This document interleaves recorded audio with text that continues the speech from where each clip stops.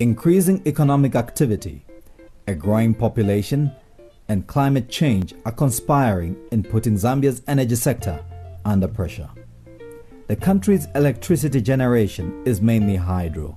This has suffered due to droughts in recent years. A few things have happened in Zambia over the last 2 decades. There's been rising demand for electricity, but there's not been sufficient investment in energy infrastructure.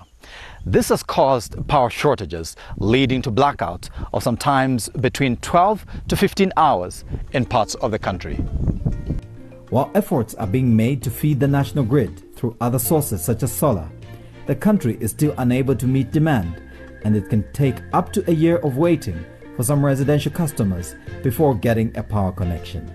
This gap presents opportunities for companies such as Kazang Solar to offer solutions. Kazang sells home solar lighting systems that include either a portable radio or a television set from a British company called Azuri Technologies.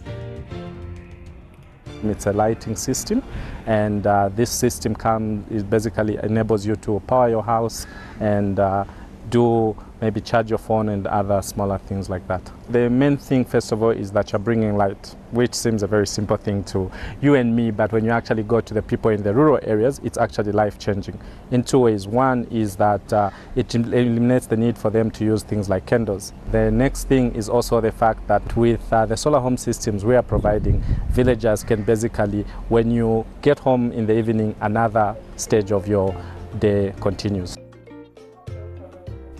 One of the beneficiaries of the Kazang and Azuri solar solution is farmer Paul Mutunzi.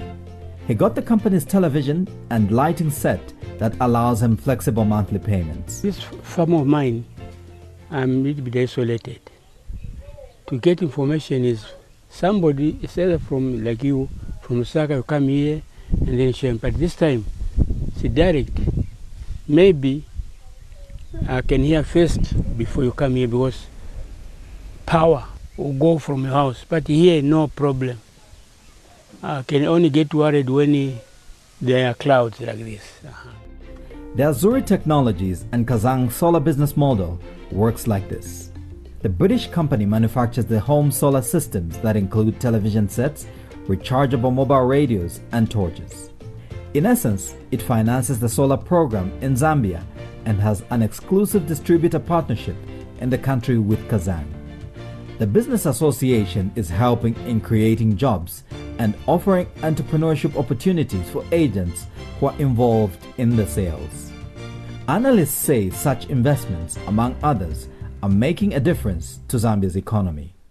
We've seen that in 2018 we brought in $408 million in terms of FDI into this country. And in 2019 we brought in $753 million. A clear indication that there's been growth in terms of that space. Now, the benefits and the impact that it has had over the years has been that, of course, the creation of jobs. And we've seen many firms that come into the country, bring in the FDIs, have created so many jobs.